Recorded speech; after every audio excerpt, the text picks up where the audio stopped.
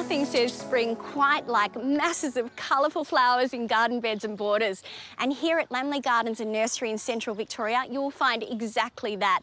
Magnificent gardens that bring visitors from all over the globe. And if you're planning your own garden at home, then you'll find plenty of inspiration here too.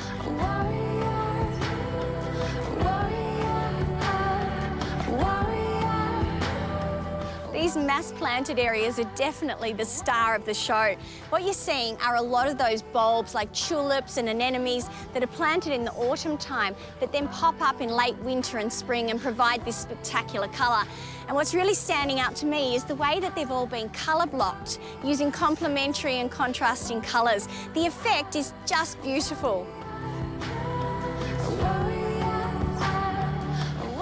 In early spring, this has to be one of the most stunning parts of the garden. Look at these drifts of poppies. The flowers are almost like crinkled silk. And because it's an annual, if you allow them to complete this cycle in the garden, they'll reseed naturally and pop up all over again. And in between all the poppies, you can see that this beautiful shrub is used. So this is a forsythia, and this one in particular is called golden clusters. So it's a dwarf form that only gets to about 1.2 metres tall. And as you can see, it produces masses of these golden yellow flowers on bare branches. So a bit like today, it's like sunshine in the garden.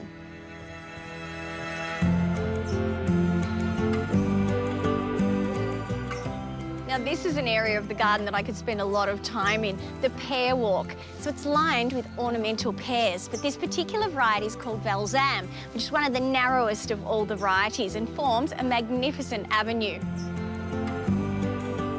But there is lots to look forward to with spectacular autumn foliage colour.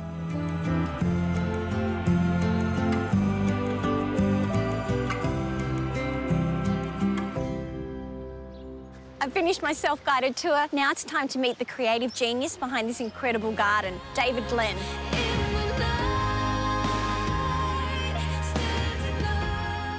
David, I've just had a wander around your magnificent garden. You must be so proud of what you've created. Well, I'm pretty happy with it at the moment, anyway. Well, that's a It start. does give me nightmares sometimes to keep the show going, but I think it's pretty good at the moment. Tell me a little bit about the climate that you're working with here. Well, we get -6, -8 in the winter. Oh, wow. Because we're 450 metres up. And we also get 45 in the summer. So you can see we have to have plants that will not only struggle through it, but look like they enjoy it.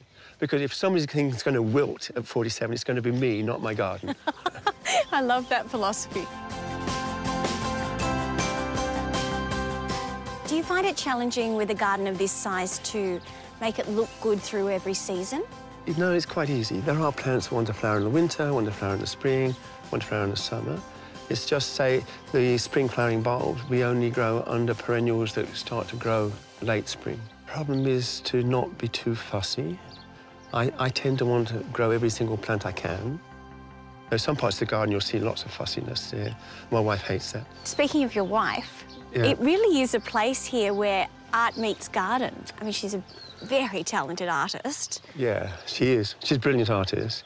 And that's how we met. I don't know if you know that. No, tell me the story. I had my nursery in the Dandenongs, and we used to grow perennials in the field, 3-acre field just full of flowers. She came down to the field to get flowers to paint. And this absolutely gorgeous woman comes down there, and I just went, oh, my God. I'm never letting her go.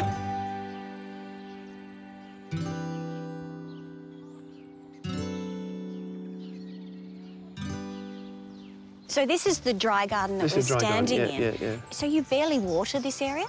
Well, some years, if it's a good year, I mean, last year we watered it once. But it was a mild summer. But the most we ever watered is 4 times a year. Wow. So the plants have to cope with that sort of regime. Yeah, well, it's certainly clever plant selection.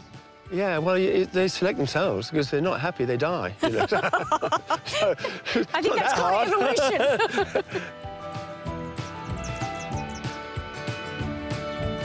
Now, you have been a plantsman, a gardener, a nurseryman for decades. I gather you've learnt a thing or two about gardening in that time. Yeah, but not enough. There's still more to learn. There's still more to learn, yeah. I was trying to explain, I've got apprentice gardeners, and I was saying, you know, I can get any number of good plumbers, electricians. I said, but you can count on the number of really skilled gardeners on the fingers of one hand, because gardening is much more difficult. And it's the most underestimated skill there is. Underestimated. Yeah, I believe that. You know. Yeah. So, yeah, and so it takes a lifetime to really learn how to do it. And then you die, sadly. And become compost. Nah, not compost. Now I'm about to meet his beautiful wife, Chris, who's an artist with her own creative flair.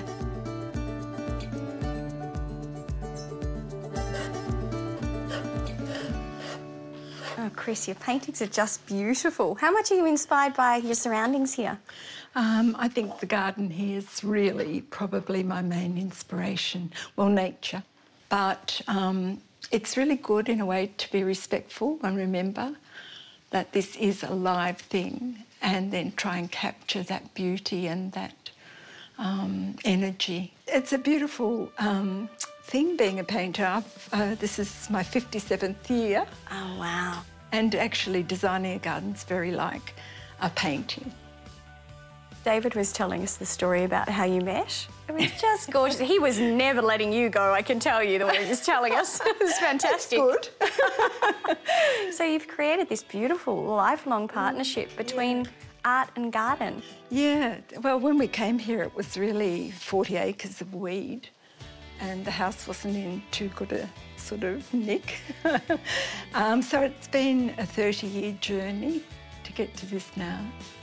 David's always saying, oh, you know, you do a painting and it's finished, but a garden's never finished and it's constantly changing. And that took me a long time to get my head around. You know, I was like, oh, I've got that garden bed looking beautiful, but hey, nature's not going to listen, you know? No. It's a living thing. It will change. Well, I tell you what, this has been just such a beautiful visit for me to see an incredible garden and how it inspires you with your art. So thank you so much for having us here. You're very welcome. It's really lovely to share this garden. Wear bigger shoes and smaller smiles and we'll be so tall. And as we grow, they'll Now it's my turn to be inspired by all the colour that we've seen in the gardens. So I've got this great little project for you. It's a little bit quirky to help you to inject colour into your garden. It's called the Topsy-Turvy Tower of Flowers. Start by getting your hands on a Rio bar like this. So this one was about 1.8 metres tall, and I've already hammered it into the ground about 300 mil, just till it's nice and stable. I've also got my hands on a collection of terracotta pots here, so mostly the same size, about 27 centimetres. But I've also got a bigger pot, which I'm going to use to form the base. So it all begins by feeding the Rio bar through the drainage hole in the bottom.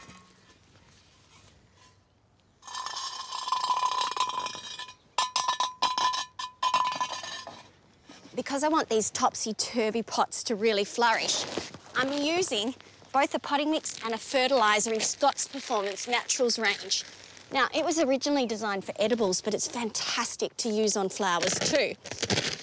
Use this potting mix and you will see the difference in the growth and performance of your plants, because they'll be thriving in a mix of natural ingredients. Things like blood and bone, feather meal, seaweed, chicken manure, and Nature's N, which is a unique natural source of nitrogen that promotes vigorous growth.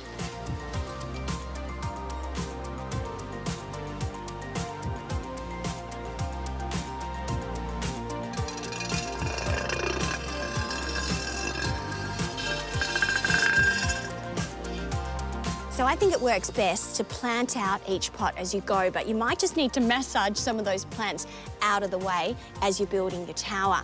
Now you can see the pots are placed on an angle like this, and we'll place them on different angles so you can see why it's called a topsy-turvy tower.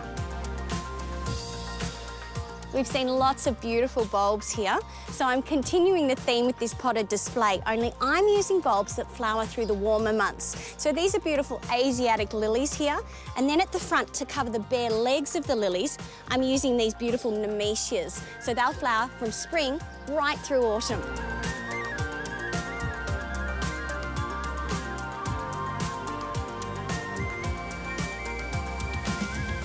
Now, doesn't that look topsy-turvy? For a beautiful, long-lasting display of flowers, you can just continue to feed through the growing season with Performance Naturals all-purpose organic-based fertiliser, which is full of nothing but natural goodness. So you're not only feeding the plants, but the soil too.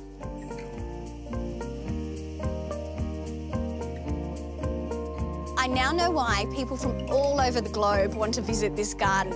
It's a benchmark in sustainability. It's beautiful and inspiring. I tell you what, it's definitely one for the bucket list.